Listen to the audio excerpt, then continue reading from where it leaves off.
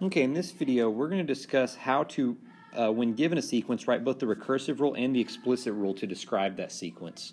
So we're basically doing two different ways of describing the same thing. So what we've got up top in this table is a sequence, and here's our sequence here.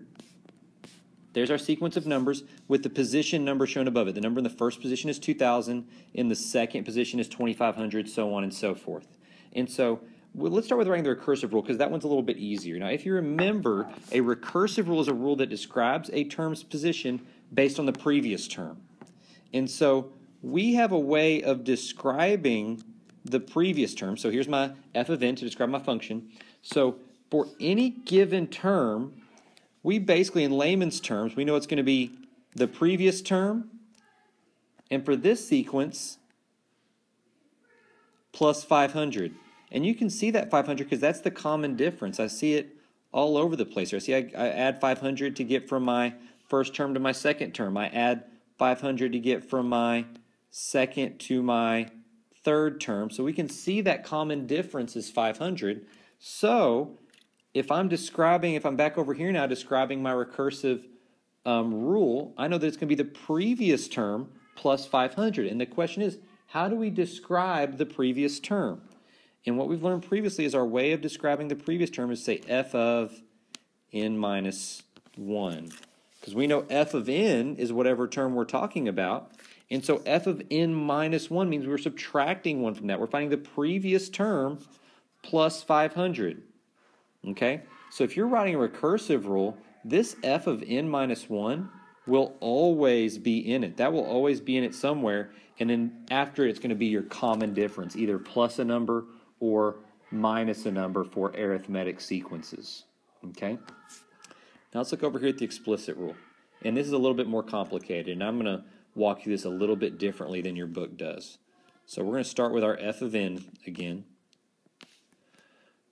But what I want to do is I want to start my sequence back one step. Okay, so this is for the explicit rule. I'm going to start my sequence. If I were to go backwards and say 0 before my sequence started, what was our starting amount basically? And so I could kind of see if I'm going up by 500 every time, I can see that this number would be a 1500. So it's almost like we began with a 1500 before our sequence even started. So if I'm writing my explicit rule, I basically want to backtrack, and if there is a thing, find the value of the term in the 0th position and start with that. Then we know that for each term, we're adding 500. So it's almost like a rate of change problem. We're doing 500 times n plus the 1500 gives us our explicit rule. And just because it's kind of hard to visualize this, we can practice it with some numbers if we want. For example, f of 1, if I put a 1 in for n in this, it should give us the value of our term in the first position. So I'm doing a little extra here in case you don't believe me that this works. So plus 1500. And you can see that if I simplified that, it would be 500 plus 1500, which is 2000. So we see that our explicit rule works for this first step. Now let's try it for our fourth one. If I did f of 4, that's going to be equal to 500 times 4 plus 1500. I can see that's going to be 2000 plus 1500.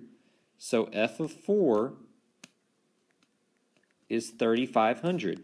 We're good once again. We see that our explicit rule works for those terms in the sequence. So that's something where it might not be a bad idea to check your explicit and your recursive rule and make sure they work. But I know that's a lot that I threw at you. I threw at you two different topics. So let's practice it with another slide. So here I give you another sequence. And let's find both the recursive and the explicit rule for it. So we're going to start with the recursive because that's our easy one, right? And so I'm just going to write up above these real small. I like to remember what position each of those numbers are in. 100's in our first position, 88's in our second position, so on and so forth. And so for our recursive rule, if you would remember, oh, sorry, my stylus isn't working well. It's going to be our previous term plus our common difference. And so first, we can see our common difference here is it looks like we're going down by 12 every time in this arithmetic sequence. So I could say plus a negative 12 for my common difference, or instead of plus a negative 12, I could just change this to minus 12. Because we know that this recursive rule is whatever our previous term is, minus 12 will give you the next term. Now the question is, how do we write out this previous term? And if you remember, our way of writing it is that it's f of n minus 1. So the previous term minus 12 gives you whatever you're looking at, and that's your recursive rule. We're done there. Now let's look over at our explicit rule. This is the one that's a little more complicated. So for our explicit rule, what we like to do is we like to backtrack our pattern basically and see if there was such thing as a 0th term, or before this started, what number would be here? And I think we can see that's a 112. Because if this pattern continued, we have to subtract 12 to make it into that 100, that first term. So I know that that starting value, this value I'm going to tack onto the end, it's like a y-intercept, if you will, is 112. And then what we're going to do after that is we are going to put our common difference next to n.